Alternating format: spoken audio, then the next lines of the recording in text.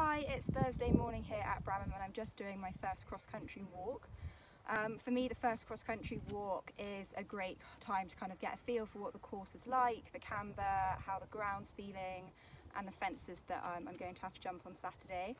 I'm walking the lines but not really formulating too much of a plan yet, just kind of seeing what's out here. So I'll do my first proper walk with Chris Bartle this evening, and then my main trainer, Austin O'Connor, is arriving tomorrow. He knows Harry and I inside out, having been based with him for 6 years, so he's my go-to for any cross-country walks, for advice and everything like that. So once I've kind of got a bit more of an idea of what's here, walk my lines a bit more with some advice, I will give you guys a bit more information about what's here. Later on today, Harry and I are going to work with Ian Woodhead in an arena, so I'll send you all some videos of that, and then yeah, almost to tomorrow.